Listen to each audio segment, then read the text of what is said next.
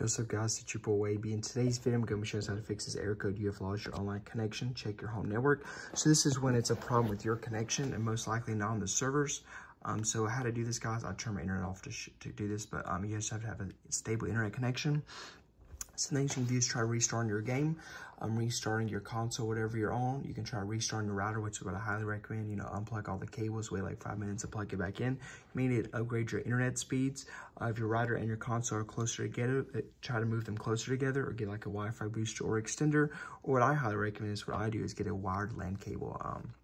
It's going to greatly increase your speeds and the stability of them.